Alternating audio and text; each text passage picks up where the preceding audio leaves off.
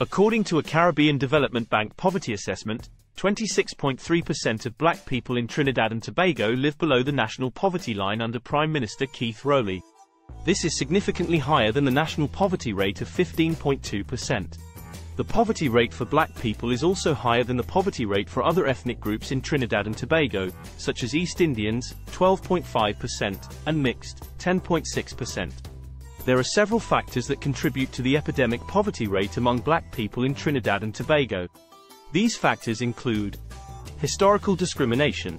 Black people in Trinidad and Tobago have faced historical discrimination in terms of education, employment, and housing. This discrimination has limited their opportunities and made it harder for them to escape poverty. Low levels of education. Black people in Trinidad and Tobago are more likely to have lower levels of education than other ethnic groups. This lack of education makes it harder for them to find well-paying jobs and escape poverty. High unemployment rates.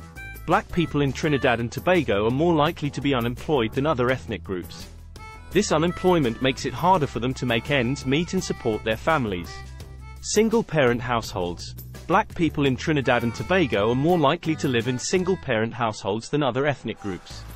This can make it harder for families to make ends meet, as there is only one income coming into the household.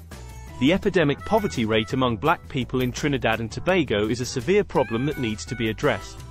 There are several policies that could be implemented to help reduce poverty among black people, such as investing in education and job training programs for black people, providing more affordable housing for black people, promoting equal opportunity in employment and housing for black people, addressing historical discrimination against black people.